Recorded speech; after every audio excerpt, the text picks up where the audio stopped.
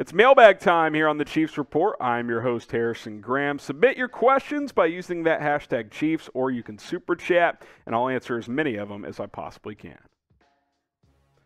Tatum Williams maybe tried to trade for Cameron Jordan because he's up in age or maybe Marcus Davenport. Look, I'd be open to either.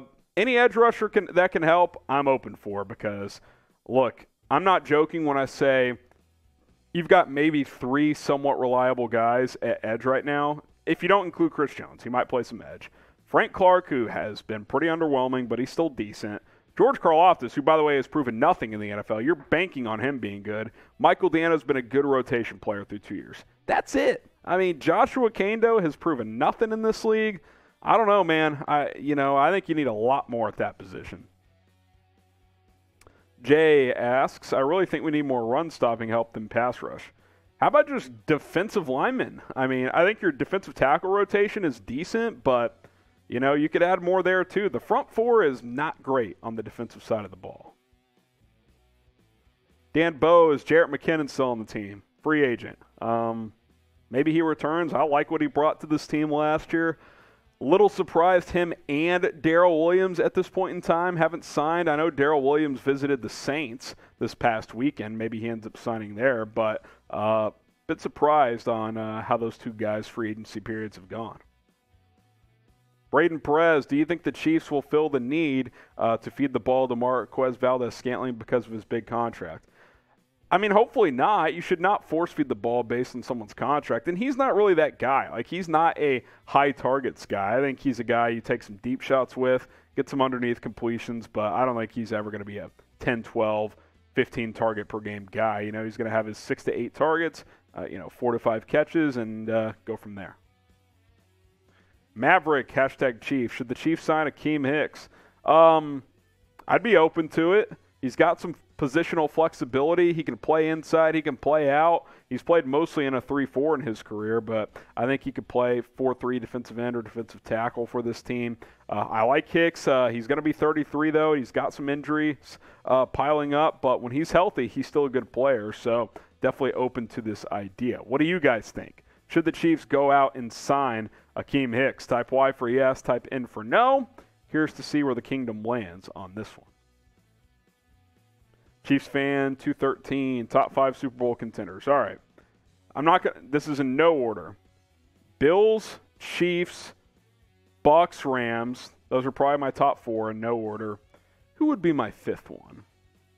If I had more clarity on Deshaun Watson's situation, like if Watson's not suspended and there aren't major distractions from his situation, they might be my 5th.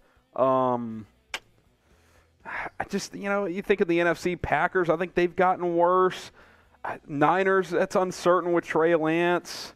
I don't trust Dallas. Does Baltimore bounce back? Maybe. Cincinnati, they got their offensive line improved. I think we might be sleeping on them again. So I think the top 4 are what I said in no order: Chiefs, Bills, Rams, and Bucks. And then, some of those other teams I mentioned would be, probably that 5th team. Daberson, why does everyone else in the division suck so bad? Well, the Chiefs have just dominated this division. But again, guys, this division's going to be good, man. Like, if you just think the Chiefs can show up and win it this year, I got news for you. That ain't happening. Like, they're going to have to bring it every single week, especially in these divisional matchups. So it's going to be fun to see how it plays out.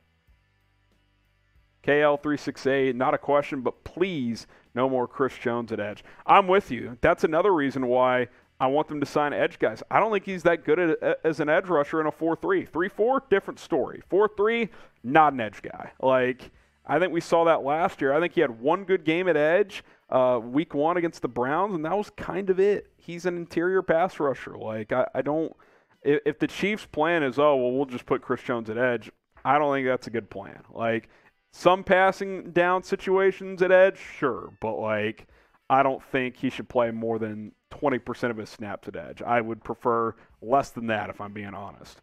Make sure you guys hit that subscribe button here on the Chiefs Report and turn on those notifications to all, because that is the way to stay informed on everything around the Kansas City Chiefs. When we publish a video, you'll get notified if those noties are selected to all. So subscribe, hit that bell, select all, and then you'll be in good shape because we publish videos every single day. HD Chiefs fan, are you ever live at any games? We don't go to games. Who knows in the future? You never know. But we do live watch parties here in the studio where we got a live scoreboard. I provide play-by-play. We'll definitely do some of those again this year for a select number of the games. So, so stay tuned, subscribe, and when there's big announcements and new developments here at the channel, we got you covered with those updates as well. Chiefs fan 213, how many more free agent signings do you think the Chiefs will do? Could see a couple more. I don't think 5, 6, 7 type of signings are going to happen, but I'll continue to say it. You need defensive end help. You need edge rushers. You need a lot to improve this defensive line. I think the rest of your roster is in pretty good shape. Maybe add another running back, bring back a Jerick McKinnon or something like that. But I do think a couple more signings on that defensive line could be in order. Be sure to follow us on Rumble as well if you want free and uncensored content here from the Chiefs Report and from other creators around the sports world, news, politics, tech, and business, and other ventures as well. There's a lot of crypto action that you can check out as well. Rumble.com/ChiefsTV. You can also keep listening to our videos or any other videos on Rumble when you have the app, even when you have other apps open. You get a text notification, you click on it, video's not going to pause. It'll keep playing for you. Plus some occasional exclusive Chiefs content. Rumble.com/ChiefsTV. Give us a follow. Go check us out over on Rumble. KL368, what do you think of the possibility of rotating Karlaftis inside? I like that possibility. Again, the problem is we show you the depth chart. When he's kicking inside, who are your edge rushers? Frank Clark and Michael Dana? Okay, great. What if one of these guys gets hurt? You are so thin at edge right now. I don't understand this, depth chart at this position now. Again, it's middle, late May, but guys are going off the board. Melvin Ingram, he's not available. Jadeveon Clowney, he's gone. It's not like you just have a surplus of options remaining. So I like kicking Karlaftis inside, the idea of that. But again, you need edge rushers. Who's playing there? Who's taking those snaps? So unless there's some new development that Michael Dana can be an every down player and give you 10 sacks, it's something I'm unaware of, then I just don't see, how often Karlaftis can kick inside with what you currently have. Milo 3X, what is your take on Darrell Williams? Like the player, I thought he grew last year as a pass catcher, had over 1,000 total yards. I thought that was damn impressive. I like Darrell Williams. I think he did some good things, excuse me, for this Chiefs offense. I would have been open to bringing him back, but doesn't sound like that's going to be the case. All right, Chiefs Kingdom, show your age a little bit without telling me your age. Who was the quarterback when you became a Chiefs fan? And if the answer is Mahomes, that's okay. It's all good. I want to know, though, who was the Chiefs quarterback when you became a fan? Maybe it was Trent Green. Maybe it was Matt Castle. Maybe it was Nick Foles that one season. Alex Smith, Mahomes. Maybe it was someone back in the 70s or 80s. I want to know, who was the Chiefs quarterback when you became a fan? HD Chiefs fan, is Chenal someone that can be used at edge? Maybe some. I mean, he's a good blitzer, but again, is that a plan? We draft this linebacker. We're thin at edge. We'll just make him an edge rusher. Some, sure. A lot, I don't think that's a great plan. Chiefs fan 1213, how many picks do we have next year and what are they? I'd have to pull it up, but I think they have picks in most rounds. They do have their first round pick. I know that. So should have a good number of picks again. Cole Keller, have you done watch parties for a full season of Chiefs games? Also, will you do watch parties for the preseason? Maybe 1 or 2 preseason games. We'll see.